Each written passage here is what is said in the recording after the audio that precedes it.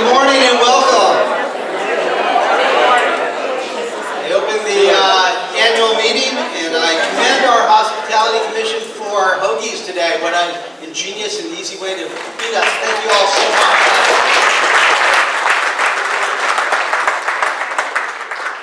Shannon, guys, and the commission do a wonderful job. Thank you, thank you, thank you.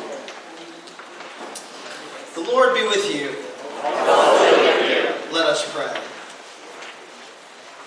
Gracious Lord, pray for your Holy Catholic Church. Fill it, we pray, with all truth, in all truth, and with all peace. Where it is corrupt, purify it. Where it is in error, direct it. Where in anything it is amiss, reform it. Where it is right, strengthen it. Where it is in want, provide for it. Where it is divided, reunite it. For the sake of Jesus Christ, our Lord. Amen. For good measure, one more prayer. Almighty and ever-living God, source of all wisdom and understanding, be present with those who take counsel here in our annual meeting for the renewal and mission of your church. Teach us in all things to seek first your honor and glory, and guide us to perceive what is right, and grant us both the courage to pursue it and the grace to accomplish it through Jesus Christ our Lord. Amen. Everyone knows you sing better standing up, so will you stand and join me in singing the 4 verses of Amazing Grace?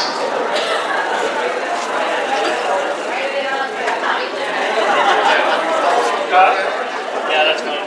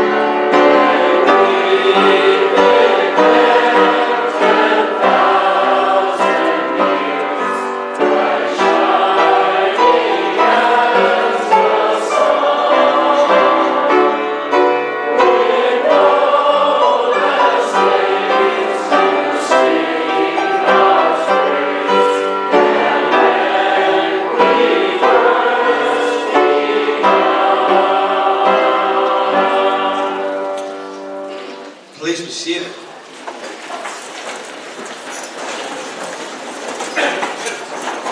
I hereby call to order our meeting, our annual meeting, the 319th, I believe.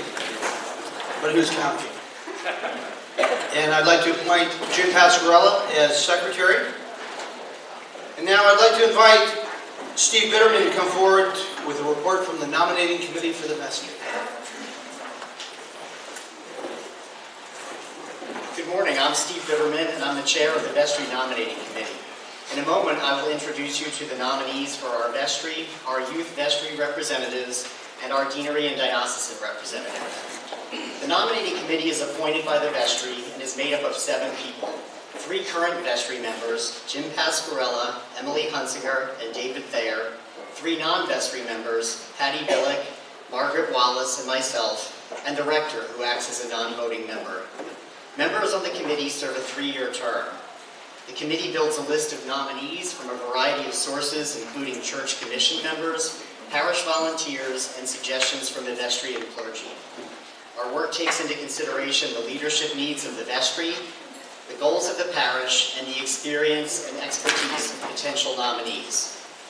This year, we will elect 2 new vestry members who will serve a 3-year term.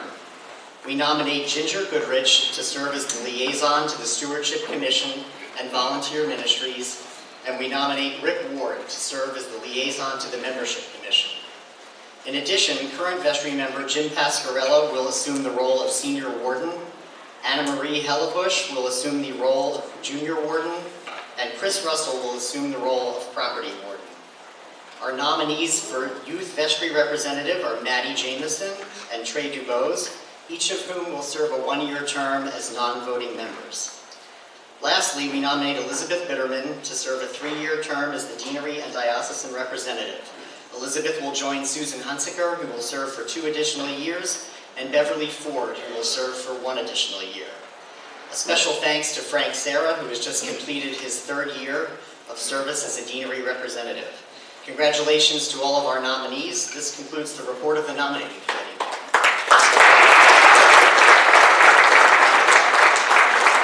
Steve, thank you very much, and I want to offer a word of thanks to Steve, who's chaired this commission for a number of years. I'm not sure there's a role at St. Thomas Church that Steve has not held. He has done just about everything here and has served in so many beautiful ways, and wherever he does it with extraordinary grace and diligence and follow through. So, Steve, on behalf of the entire congregation, thank you. Thank you for your leadership and all that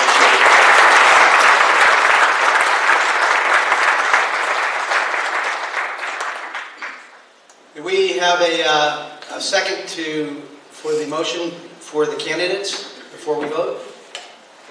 Second. All in favor of the candidates for election to the vestry? Aye. Any opposed or abstained?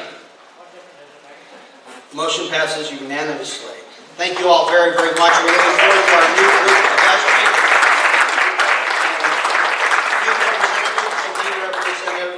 And I'd like to at this time invite Jim Pasquarello to come forward with words of thanksgiving about those who are finishing their term on vestry today.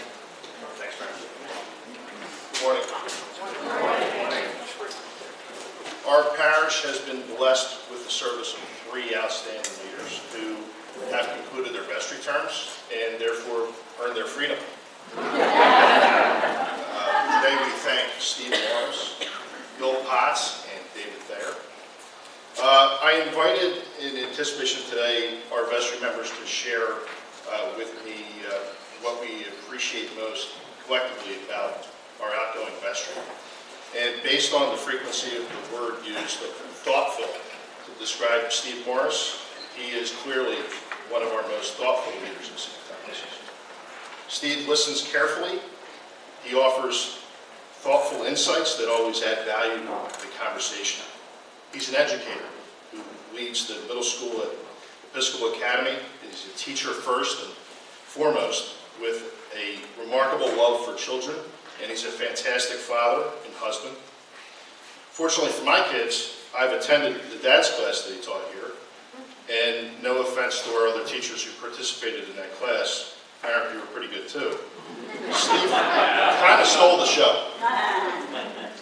Steve also chaired the search committee that identified Sherry Petrakis to lead our preschool, and he therefore deserves much credit for our school and its flourishing future. Thank you, Steve. Bill Potts embodies the virtue of selfless service. Bill has more than a few fans. Listen to these testimonials from fellow vestry members. Bill considers all sides when making decisions. Bill goes out of his way to carry things, serve people, and assist in any way possible. He's always willing to put in the extra time and stay late to make sure the job gets done. In other remarks, Bill truly lives into his baptismal covenant. Marek adds, Bill will and has done just about everything possible for St. Thomas's Church. He exemplifies the best of our congregation. He's extremely hardworking and thoughtful. He sees something that needs doing and he does it. No job is too big or too small to capture Bill's attention. He serves without seeking recognition, but he's the first to highlight what others have done and encourage that they be recognized and thanked. He never says an unkind word about anyone. He is so faithful about worship that only pneumonia or a flood or 3 feet of snow could keep Bill from attending church. So it sounds like Marek has set a target on Bill as the incumbent champion in our next worship challenge. I've heard it said that some Christians also think that Bill is a member of our staff. We should tell them that there's no way we can afford his overtime. Thank you, Bill.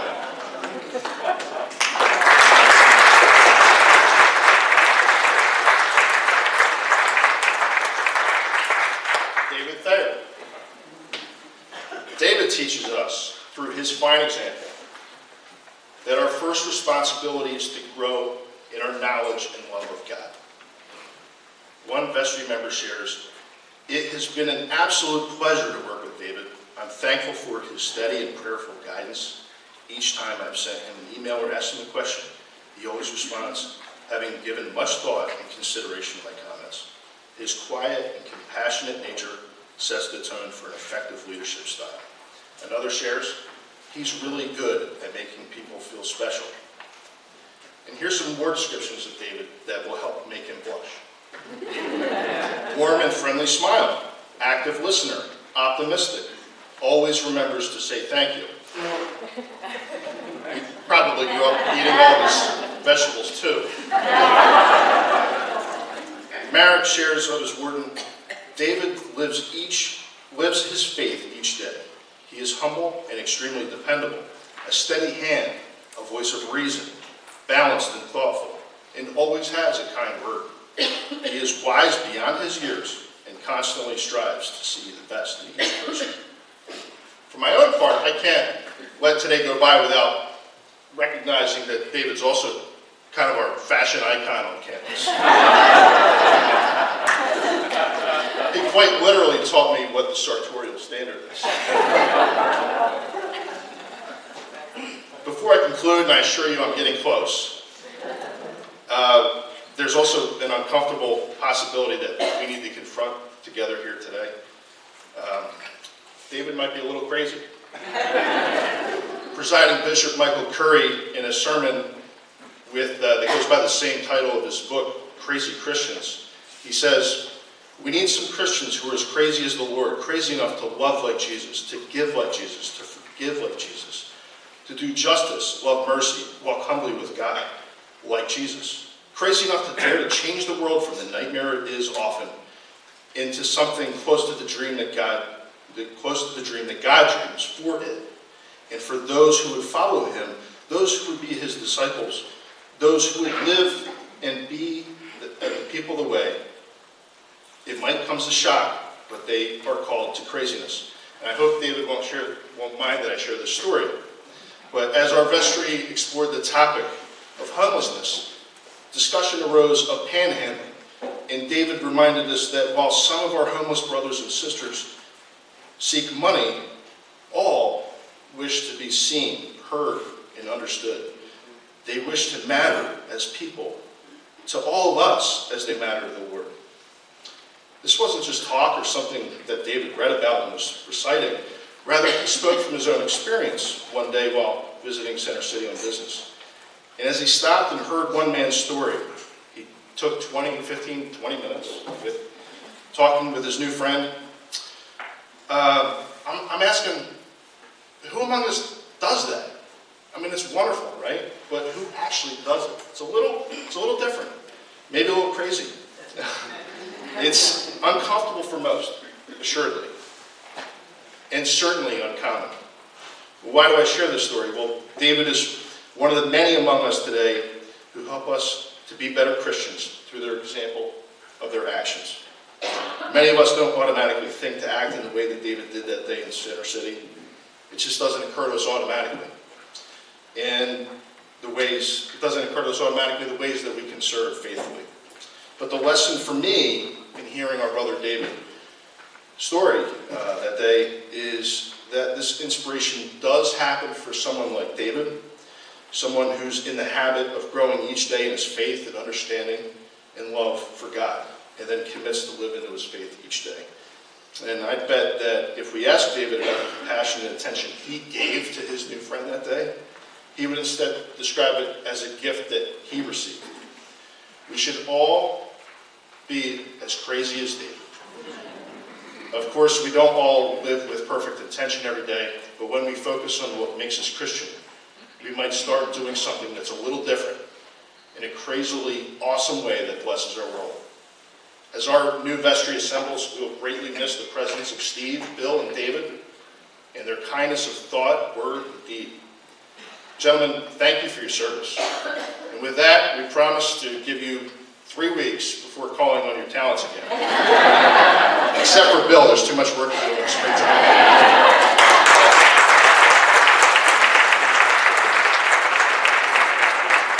Thank you for that wonderful words about three great leaders. I wonder if we could call David, Steve, and Bill up just for a moment. We have a gift for each of you, and we'd like to take a picture of you and say thank you.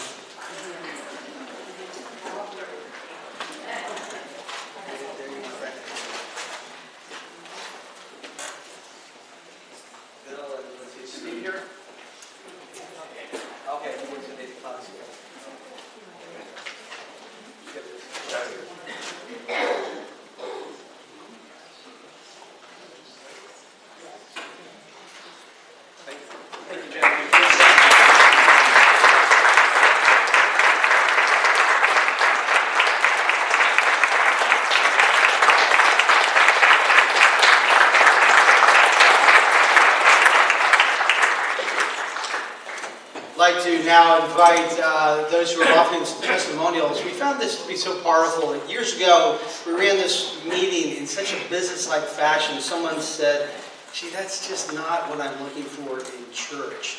And we've always kept that in mind. So we've found that by offering some testimonials, we capture a little bit about the essence of why we're here.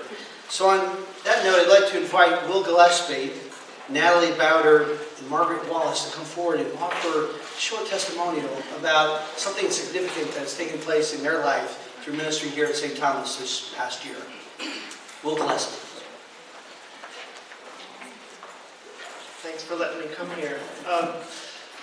So I participate in a couple ministries that tend to fly under the radar in a way. One of them is singing in the choir, which, yeah, we're kind of up in front and you can see us and you can hear us, but we don't always get to intermingle. So I really love that Michael has been exploring a little further, using the unique instrument of the choir in some of the ways that you couldn't do with an organ or a piano or a band or whatever. You know, that we've even during Lent got to enfold the congregation and support the congregation from right in your midst. That's been really fun for me to help feel more connected with the rest of you. I don't always know everybody's names because I don't get to sit down with you, so that was really a special experience. I also love being able to wrestle with a piece of an offering that is connected to the liturgy in some way. Maybe more than most of you get to. I feel like the music tends to like wash over and you kind of miss it in the flurry of taking communion or you know, giving your offering to the offering plate. And there's some really rich stuff there. But because I have to wrestle with it from week to week on Thursday nights, sometimes part of it will come back to haunt me as I'm going through the rest of my life. And it's really kind of cool. I kind of wish I had a group of friends who would like to get together for lunch after the Sunday service and just unpack the richness that is in the liturgy. Not just in the hymns that we sing and the music, but sometimes the prayers of the people just hits me and resonates with something in my heart. So that's kind of a little piece of what it's like to be a choir member. We have, Michael is unpacking theology for us little bits at a time. We lost a very dear member of the staff singers this year. And so Michael created a safe space for us to get together and talk and tell stories about her. And then he talked about there's a part in the service where we actually get to join our voices with the angels and archangels and all of the company of heaven, including Jessica, as we sing this hymn to forever, glorify God, as we say, holy, holy, holy. And having that kind of leadership to be able to understand another piece of the liturgy in that way was really rich for me. Another ministry I'm involved in is the knitting ministry, prayer shawl and needlepoint ministry, which really kind of flies under the radar most of the time.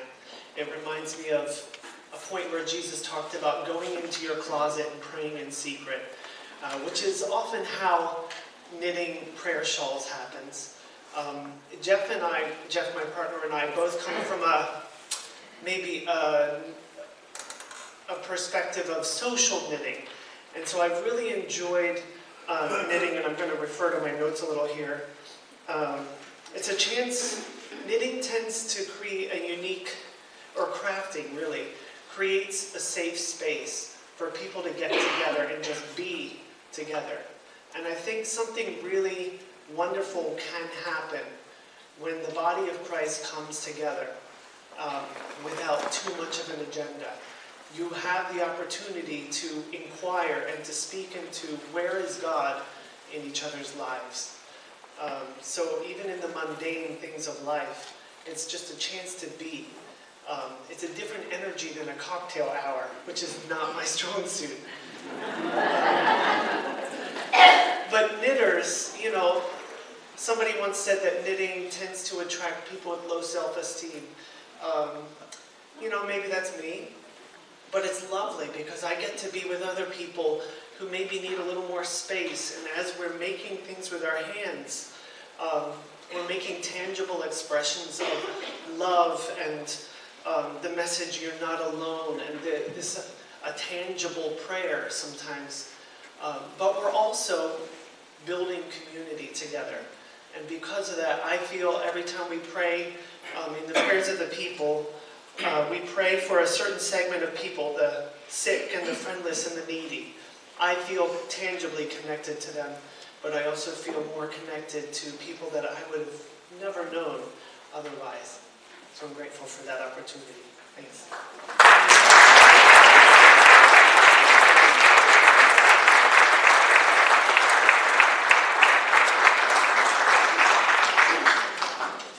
Hello, my name is Natalie Bowder, and I'm a part of the chorister program here at St. Thomas. I absolutely love being a chorister. It has helped me meet new people who are just as interested in singing as I am. I know I don't have to tell you this, but Michael is an amazing director and always does such a wonderful job with teaching us new music and techniques and making everyone feel welcome even if they've joined halfway through the year. I joined the chorister program about when Michael became the head of the music program. Since then, I feel I've learned a lot, and my singing voice has improved because of the techniques he has taught us. He pushes us to try harder and do better each and every week. It's so wonderful to be a part of the chorister program, and I am very excited to someday join the adult choir. Thank you.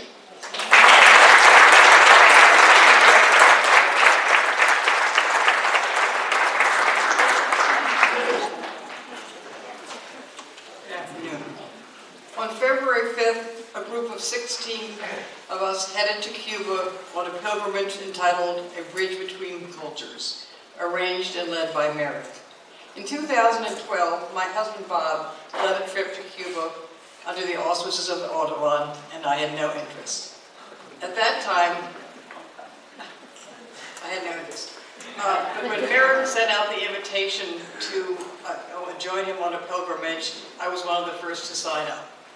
As many of you know, Merrick has worked closely with the Right Reverend Griselda Delgado del Carpio, the Bishop of the Episcopal Church of Cuba, and other clergy and laypersons that he has met on previous trips to the year before. and Merrick has been involved in Cuba in helping rebuild churches which have fallen into ruins. The future of the Episcopal Church in Cuba will be a major agenda item at the Diocesan Convention this summer. One of the questions we frequently addressed was, where did we see God in Cuba? My first response would be everywhere, starting with the people. Despite the hardships created by the Castro regime and the extreme poverty, the people have smiles on their faces and make every effort to please. And as a result, the hotels and restaurants exceeded our expectations. The warm weather and the blue skies helped. During our week's stay, we had several opportunities to experience the work of the Episcopal Church firsthand and to see the role of God. On our second evening, we met with the bishop and had a short litany of the Cross of Nails at her cathedral, the group from around the world representing the Cross of Nails. And that was followed by a wonderful interactive dinner at a local open-air restaurant. For those of you who are not familiar with this organization, it was inspired by the Coventry story of destruction, rebuilding, and renewal after World War II. On our third day, we traveled to Matanzas to visit the Theological Seminary, where the Episcopal clergy are trained alongside other denominations. Thanks to Merrick's Spanish and interpretation by our local guide, we were able to learn about the work being done there, as well as enjoy the beautiful site. The next morning, we went to Liminar to visit the ruins of the Episcopal Church, which was destroyed by a hurricane. We met with a small group of women and 2 men who worship in what remains of the church, a former vestibule where clergy robed. Merrick has raised a substantial amount of money towards rebuilding the church, and they are most grateful. They had a model that they showed us, and they were so excited, and they said to rebuild the church would be $465,000, I think that's right here? $148,000. Well, I mean, to us, to be honest, that just doesn't seem like a large sum of money, but to them it just seems overwhelming. So they're most appreciative of anything that we can do for them. In Cienfuegos, we were invited to join with a group from the local Episcopal Church and see firsthand the water purification system they had installed thanks to funding from the United States. Merrick and the minister interacted, and a group, including an amazing 93-year-old woman, sang for us, and the minister's son played the harmonica. Although none of us other than Merrick spoke Spanish, we were able to share a meaningful fellowship. In addition to our religious experiences, we were able to enjoy the architectural and cultural sites in Havana, Trinidad, and Cienfuegos. Highlights included the Museum of the Revolution and the National Museum of the Fine Arts, the Colón Cemetery, Old Havana, and Ernest Hemingway's house, as well as the beautiful cities of Cienfuegos and Trinidad. Our final religious experience took place at the Park Central Hotel on a Sunday morning. Instead of returning to the cathedral, Merrick found a quiet place in the hotel and conducted a communion service for the group. Instead of a sermon, he asked each of us the question, where did you see God in Cuba? I think we all realized that we had not only seen God at work in Cuba, but also in each other and as a group. Thank you.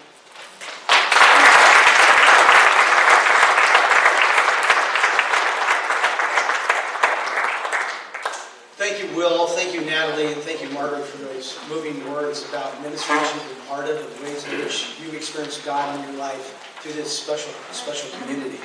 For those of you who might have an interest, we will be returning to Cuba this coming year. So if you have an interest, please let me know. And we're hoping to establish a Cuba committee for the diocese to help other churches become engaged and support the Episcopal Church in Cuba.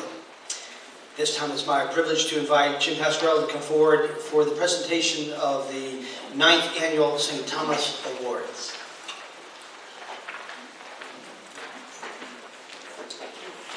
Each year, we recognize individuals for their extraordinary commitment to the life of St. Thomas's family and to the head of our broader ministries. The following individuals have thus been selected to receive this year's St. Thomas's Awards. Our first recipient of the St. Thomas's Award has been a dedicated member of our community for a great many years.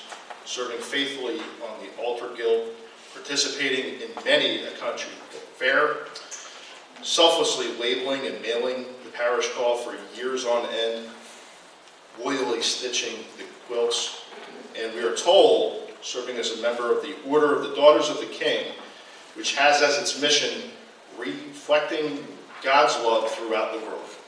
Certainly this dedicated disciple of Christ is the very embodiment of that mission, reflecting as she does God's love through steadfast prayer, selfless service, and quiet evangelism. It is an honor then to present this award to Dot Hager.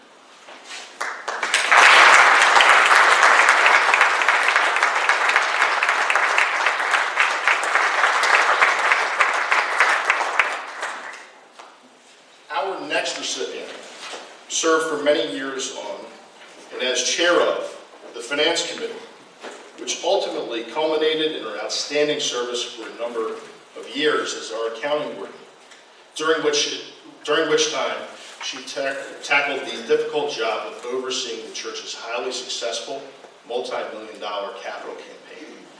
But she's more than just a number cruncher. For many years, she has also served as chief cook at the church's annual summer camp, which involves a great deal of creativity, planning, and preparation, in addition to simply making the meals with the kids each day. She has become very popular, which to those who know her certainly comes as no surprise. In addition, for several years, she has coordinated the gifts for the Be an Angel Party, which entails coordinating with Episcopal Community Services, organizing the tags and volunteers, and making sure the gifts are received and ready for the party. And to top it all off, she's also been an active participant in the Friday Women's Bible Study for any number of years. It is my pleasure, therefore, to present this award to Kathleen Schneer.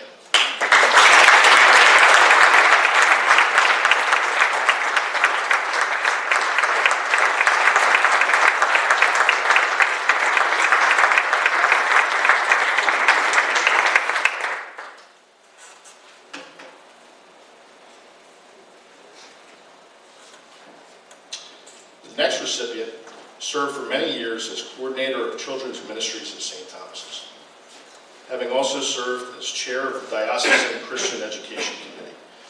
More recently, she has volunteered for the new members' welcoming commission, while also serving in a crucial capacity as president of the St. Thomas's preschool board.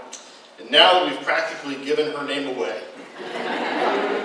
rather than cite all her numerous accomplishments, we thought that instead we'd simply relate to you what her colleague, Sherry Petrakis, had to say about her. I could say so many things about Dana. The first time Dana came to our board meeting, I told our current board president, she is a ray of sunshine. Her love for children, her understanding of the education system, and her educational beliefs and philosophy have been a strong addition to the preschool board. She became board president and took on the responsibility with grace and care. She led the school and church through a very trying time, bringing us to a common understanding of starting a new strategic extended day plan this fall. She has been instrumental in creating a professional and active board, implementing this new strategic plan, and renovating the playground in honor of Cynthia Cheston, and so much more. She is amazing in her ability to connect with teachers, church members, and preschool families. She is present, available, loving, and just plain outstanding. I am proud to have her as my board president and as my friend. It is thus my honor, then, to present this award to Dana Tedman.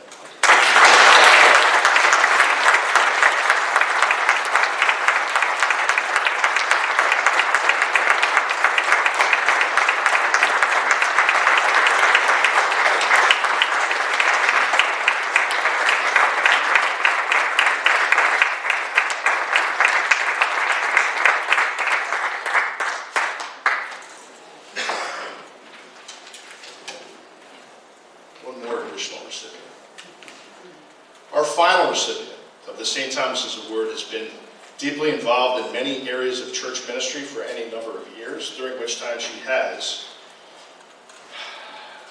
ready for this one, she's served as a Sunday school teacher, organized, cooked for, and delivered meals to aid for friends, volunteered at the Fall Harvest Fest, served in prison ministry, helped organize, collect, and sort gifts for the Be an Angel Christmas party, served as a parish visitor, volunteered at the Church of the Advocates after-school program in North Philadelphia, chaired the country fair, helped organize, collect, purchase, and distribute Easter outfits for children at the ECS's St. Barnabas mission, launched the ECS Scholarship Program, served as a devoted volunteer at the Second Saturday Sales, and as a liaison to the Fernley Fund, and as a longtime member of the Outreach Commission.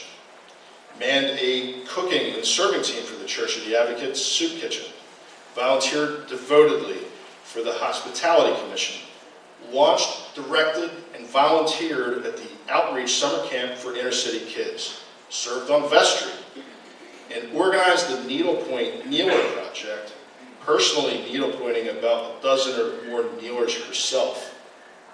So, what have you all done recently? So, it's with great gratitude that we present this award to Pam Serra.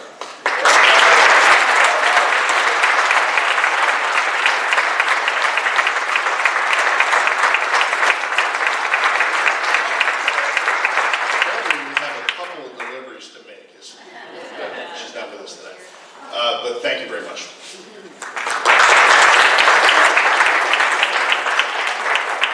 Unfortunately, Pam is over in England visiting her grandchildren and her daughter and son-in-law, Cullum.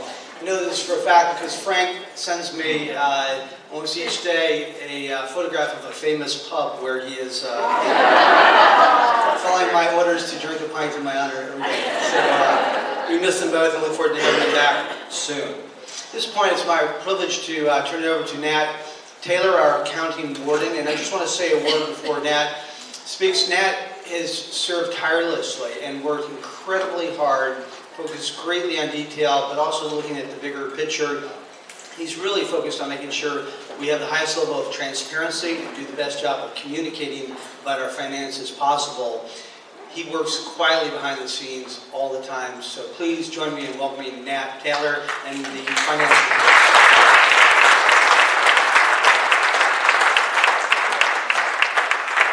Thank you, and good morning. I'm Nat Taylor, your accounting warden, here to warn you that church finance reports are often mundane, and any yawns are indeed anticipated. But hang in there. Our dedicated finance team, led by Steve Elliott, reports that the church, cemetery, and preschool are all financially secure. And to our knowledge, we have not been hacked by the Russians. As the very successful capital campaign winds down, we turn our attention to membership growth and campus utilization. Specifically, we are targeting investments in music and in youth, while growing activity levels in the preschool barn and the parish house. The church finished with a small $7,000 gain on revenue of $1.64 million, which was $55,000, or 3% higher than in 2016. Your generous pledges continue to provide for 70% of our church income and are critical to supporting our staff, programs, and beautiful campus. Pledge collections came in at 94%, so a big thank you for your contributions of $1.16 million that were $90,000 higher than in 2016. Non-pledge income is showing tremendous growth in the endowment that Bill will talk about, and the preschool, and steady growth in the cemetery and in rentals. Barn sales reached another record high and supported $122,000 in community programs. So thank you to the 50+ members of the outreach team.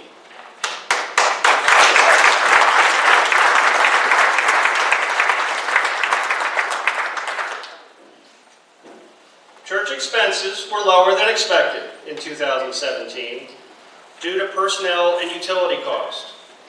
Utilities are 8% of total expenses and creeping higher. So we are looking into ways to manage those costs, including an energy audit, a solar field, and conversion from oil heat to gas. With 45 acres and 9 buildings, campus maintenance will always be a challenge. Fortunately, there are dedicated people working to improve our facilities, with ongoing efforts at the barn, the schoolhouse, the entrances, the roving room, and a very successful Groton House renovation. The cemetery had a nice $20,000 gain on 26% higher revenue, including $80,000 of endowment income and well-managed expenses. The school also had a small gain on 8% of higher revenue. Sherry, Dana, and their team have worked long hours to fill all 8 classrooms. If that was not enough, the preschool endowment has increased to $140,000 since its launch in 2014. And the 75-plus families of St. Thomas are raising $40,000 for an amazing new playground. As for the capital campaign, your generous contributions allow for $500,000 in remaining projects, and the bridge loan has been paid down to $140,000. Unfortunately, our contractor, Reeves Construction, filed for bankruptcy in early 2017. George Ryder, fortunately, and his legal team have since settled $100,000 worth of property liens and are working hard to resolve any outstanding claims. Looking forward to 2018, music programming is taking the lead, thanks to $50,000 in dedicated pledges, with youth programming right behind. Total church contributions of $1.15 million are slightly below 2017, and other revenue sources are projected to climb.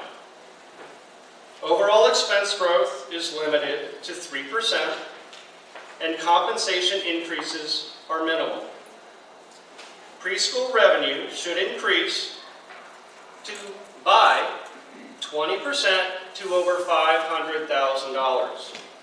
And the combined preschool and cemetery transfers to the church should total over $100,000. All are record highs. In summary, the church would like to see, as always, higher membership and higher pledges. But recently, income sources have been diversifying, thanks to your generosity and investments in our facilities and staff. All the financials are included in your annual report. We try to be transparent, and if all goes well, quarterly updates will be followed by Q&A sessions. If you have any questions, please reach out to myself or Steve Elliott in the back. Thank you.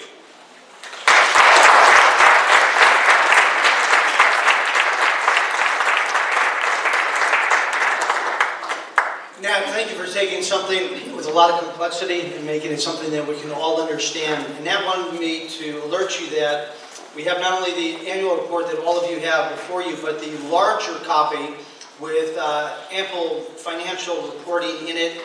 And if you have insomnia, I encourage you to make sure you do take a copy. But do take one home. Feel free to read through that and speak to Nat about any questions you have, or Steve Elliott, who has accepted the reins now as the chair of the Finance Commission, is doing an outstanding job of succeeding Rhonda Hamilton in that position. I have been asked by the Adult Spiritual Formation Commission to let you know also on your tables are copies of the 6x3x1 sessions. It helps us enormously if you can sign up in advance. You don't have to, but it helps us greatly. So if you please could read through that and let Judy Neely know which one you'll be attending, that would be great. Let her know during this coming week. This time we'd like to invite Bill Lutz to come forward and offer a brief report about our endowment. Bill Lutz. Thank you, Murray. Another financial report. I'll try to keep it lively. The endowment has done well over the last couple of years, but I'm going to give you a little history how we do operate, because I know some people aren't sure what we do. We do meet quarterly, and we meet after the end of each calendar quarter to review the performance of the endowment. And in the past year, we've had our investment manager. The endowment today is managed professionally by PNC, but Matt McKenzie joins the committee, and he goes over the performance, and he also presents the market outlook, the PNC market outlook, which is quite detailed. And we do quiz them, and we ask them a lot of questions. And the committee, we really evaluate the overall performance, and we look at it against the benchmarks which are appropriate to each part of the endowment and our expectations. I think the current members of the endowment committee are in your annual report, which you can see. Now, in 2017, the endowment ended the year at $6,718,000, which is up $658,000 or 10.9% during 2017. This increase really is represented primarily by the performance of the endowment, but by some new money that did go in. The investment strategy in the endowment committee is to grow the endowment. We would love new money coming in, but on the current endowment, we look at the annual payout to the church plus inflation plus fees plus a little growth to be less than the overall market performance over a market cycle. Recently, we have been able to do that. The first decade of the 21st century, as you know, investments didn't perform well at all, but they have been performing much better. In 2017 and 2018, the payout rate is 4%, based on the 3-year average, trailing 3-year average, and based on December 31 values. Now, the performance, or the growth in the endowment for 2017 was up 14.7%. Now, you notice that's a little higher than I said the actual dollar amount, but it actually comes out to approximately the 4% difference, which is the payout.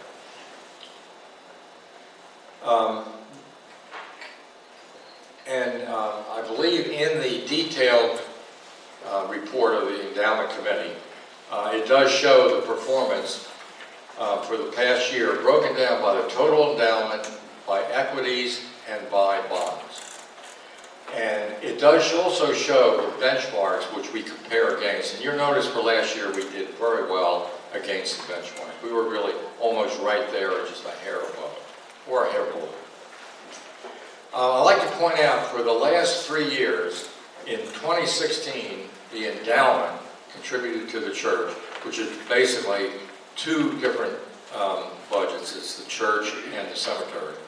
But they contributed in 16, $208,000, in 17, $213,000, and in 18, $219,000, which is a growth of about 2.7%, which we're very pleased with. And it actually contributes something around, on the overall basis, about 13% of the budget.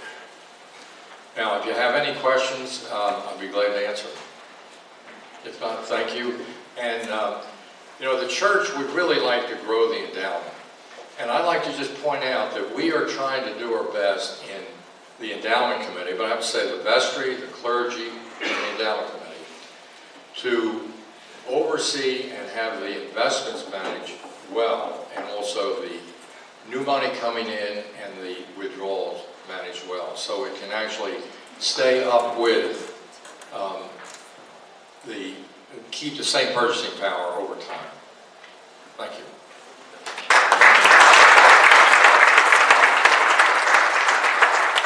Bill, thank you for your outstanding leadership. A little thing that a lot of people do not know is that Bill helped to save about $100,000 for the endowment. He can tell you the details about that sometime, but his personal great attentiveness to how it's managed and the financial numbers saved our church a great deal of money. And so we thank you, Bill, for your long-time stewardship and serving on that. I wish to thank everyone who's a member of the 1698 Society, and for all those who have gone on to their greater reward and left a bequest to our church. When I was first called to serve here as rector, the Episcopal Church's top consultants said a church like yours needs to have a $25 million endowment. And I was in a corridor with a bunch of other clergy around me, and I just kind of shrunk down to about the size of his shoes. Our endowment at that time was $2.5 million, 1/10 of what he said we needed to operate a church this size. So it is something that we need to grow. We do a beautiful job managing it, but everyone who leaves gifts here leaves the gifts to something that is precious to all of us. And it, I think, is much more needed here than at any university. So please keep that in mind as you think about planting trees whose shade you'll never have a chance to lie under, but others will benefit greatly from. This time I'd like to invite Sherry Petrakis to come forward and share with us about our preschool. And Sherry's done an exceptional job leading it. We're so grateful to have you this morning, and we look forward to hearing your report.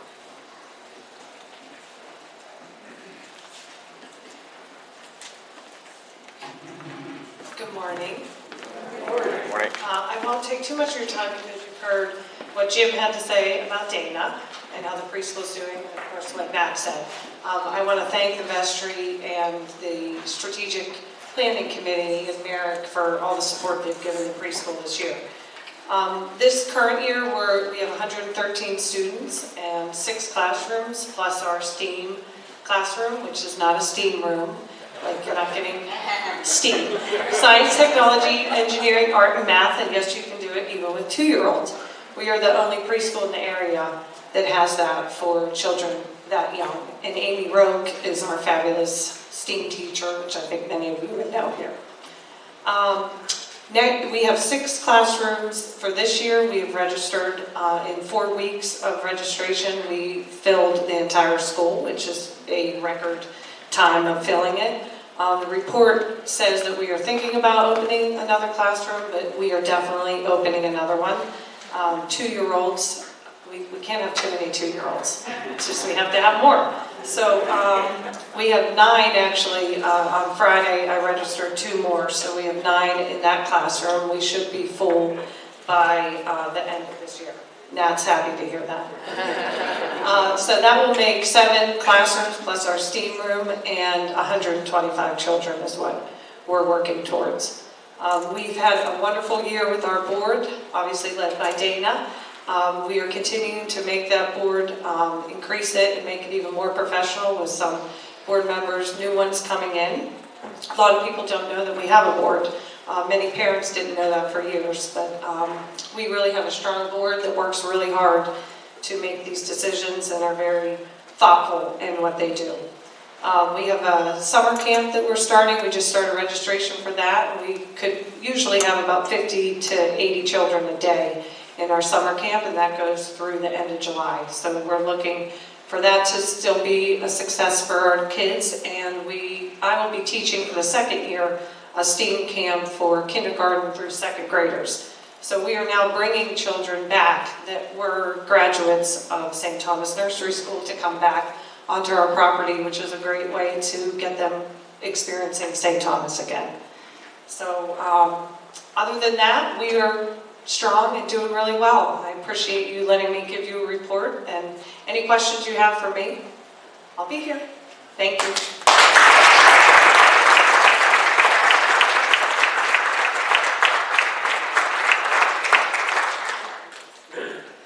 We're in the home stretch.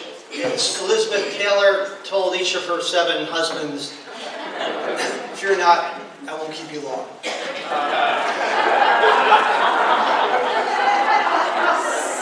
I don't know if she was an Episcopalian, but I do know for a fact that her 7th marriage was officiated at by an Episcopal priest. No surprise. I stand before you, many years ago I stood before you with a huge mound of papers to cover and go through. And fortunately I'm older and wiser and realize that a few well-chosen words go a lot further. Evelyn Underhill wrote a famous book, the definitive book on Christian mysticism. She was the first woman ever to lead a clergy retreat for the Church of England, and she was the first woman ever to teach a course at Oxford University. She's a hero of mine. In a letter in 1930 to the Archbishop of Canterbury, Cosmo Lang, she wrote, "God is the interesting thing about religion." God is the interesting thing about religion. So I just want to focus briefly with you about God and all of us on this holy hillside. Because for over 300 years, this is a place where people have come to focus on God in their lives and in their community, in their nation, and in the world. Abraham Joshua Heschel was a refugee of the Nazis. He was a confidant and close friend who marched with Martin Luther King Jr. And he was the most important Jewish theologian of his time. Toward the end of his life, he said, "I did not ask for success, I asked for wonder." Wonder. So, Liz Costello and I must have been thinking along the same lines, because in your sermon you must have mentioned wonder a dozen times today. Wonder is a gift that's not spoken about a lot, but it is the ultimate gift that helps us to experience God. And it's what makes the lives of children and their spiritual lives so magical, because they appreciate wonder and help us to do the same, as Sherry and Dana and the whole preschool know so well. So let us take a moment to wonder. St. Thomas is 319 years old. It is one of the 25 oldest continuously operating churches in the United States. Our church was 34 years old when George Washington was born. We've been serving Jesus and doing God's work for a long time. There are few institutions in the United States that are this old, that are still growing, that are still located in the same place, and that are accomplishing so much. We have much to be proud of. And we might just wonder, how did it all happen? How did this church have such staying power? And wonder what the next 319 years might bring. We began with 1 acre of land from a gift from John Sheaf as part of a major land grant from William Penn. We now possess 45 acres, 9 separate buildings. We try to be the best stewards we possibly can of, to use fully for ministry as much as possible, and to share with the wider community. I wonder what it will all look like 100 years from now. Our campus exudes history. Medal of Honor winners and Revolutionary soldiers lie buried here. This is a sacred place, and all of us have experienced that at one time or another. This is a place where all generations gather together, and there are very few institutions left in our country that are for all generations. Our parish makes a local, national, and even international impact. The Honduras Water Ministry, Our Little Roses, Las Pequeñas Rosas, working with the Episcopal Church in Cuba, the ECS Mentoring Program, Mission Possible, the second Saturday sales, the Harvest Festival, the Be an Angel Christmas Party, the Bible Challenge. We touch lives locally, nationally, and internationally. There's just a handful of American churches that are this old and still growing and impacting in so many ways. I wonder what our impact will look like 50 years from now. Last year, 70 people joined our parish. Our membership increased to over 1,400. Our average Sunday attendance increased by 15 people over the previous year. We baptized more people than we buried. We were once an older church with very few young families. We're now a church with many young families. Our family table service doubled in the past 12 months. I wonder what it will all look like 5 years from now. Our chorister program is growing by leaps and bounds, thank you to Michael Smith. I wonder what our choirs will look like a few years from now. The Reverend Liz Costello carefully crafts our liturgy and ensures that our worship at St. Thomas is always traditional and reverent, but never boring, and always engaging and able to lift our spirits to God. She's a great clergy colleague. Thank you, Liz, for all that you do. And starting next December, the Reverend Tim Steves will be free to return to St. Thomas Church on Sundays. If we increase our pledging, Tim can join us every Sunday and help lead worship.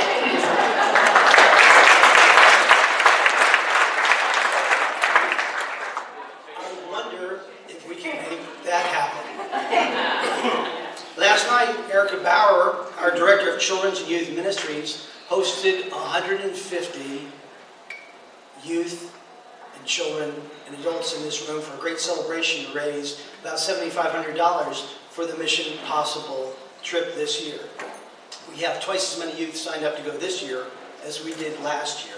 She is doing a great, great job. I wonder what our youth and children's ministries will look like 5 years from now. People have described our Director of Parish Life, Emily Gibbon, as a home run. She's a true star, and she does so much in so many ways for our ministries, and is a great, great colleague. We have momentum. We are growing. Good things are happening. God is good to us all the time. Our preschool is growing and firing on all 8 cylinders. If a preschool can fire on all 8 cylinders. Sherry Petrakis is doing an outstanding job of leading it, along with Board Chair Dana Tedman, a great board, a superb crew of teachers, and a wonderful chaplain named Liz Costello. This fall, we will set our highest school enrollment ever, thanks to our new classrooms and our great leadership.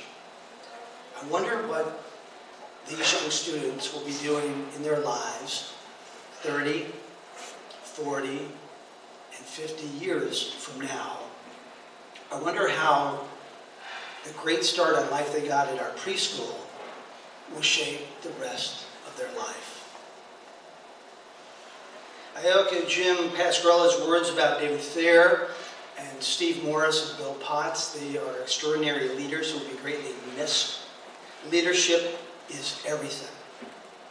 We are so blessed to have so many talented people who offer to serve, who use their time, their talents, their creativity, their energy to make so much happen here at St. Thomas Church.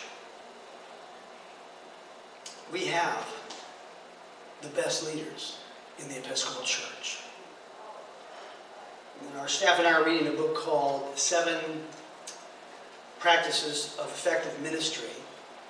We actually believe that by doing less moving forward and focusing more on doing what we do well, we will continue to thrive as a community.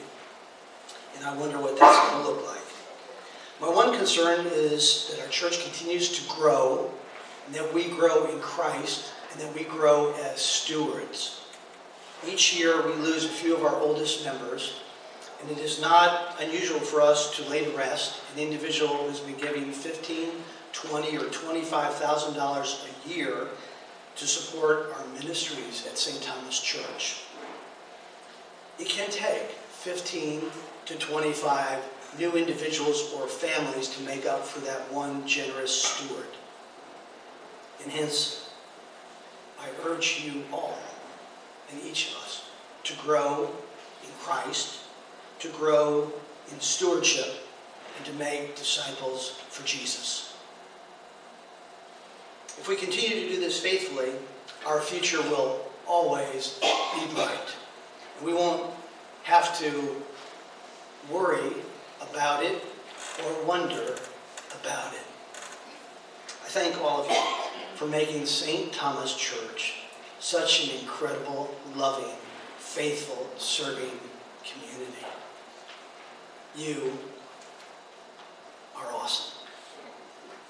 I want to close by wondering with you what this church might look like in 319 years, when at the 638th annual meeting of the church, they gather to reflect on what went well during the past year and wonder what the year ahead will bring. Because of what we're doing now, God willing, they'll still be here to wonder. Thank you. God bless you. May we all live with our eyes open and wonder at what God is doing around us and through us and within us. God bless you.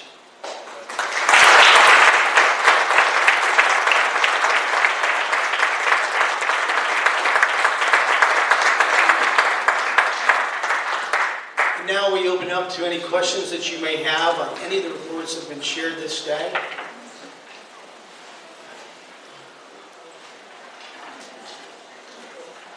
And may we conclude with our closing hymn, followed by our closing prayer led by Ms. Costello. As Michael comes forward. Thank you, Michael, again for all your gifts and sharing with us the ministry of music. In the spirit of doing less and doing it well, we're going to sing the third stanza of this hymn. But it's not to save time. I picked this hymn because of this third stanza for this annual meeting. I don't know if you caught it, but in the lesson today, the letter from 1 John, it said, "It has not yet been revealed to us what we will be." And I think that's very true of St. Thomas right now. And this third stanza asks God to finish then this new creation. Sing this third stanza with me.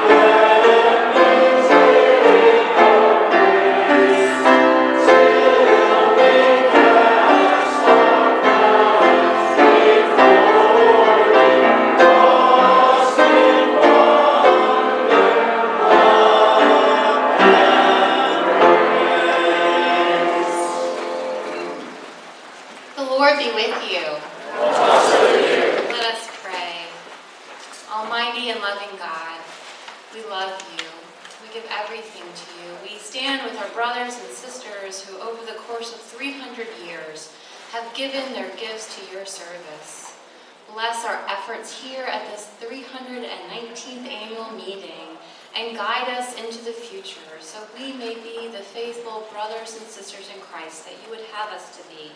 We ask all of this in Jesus Christ, our Lord. Amen. Amen. We are adjourned. Go in peace to love and serve the Lord.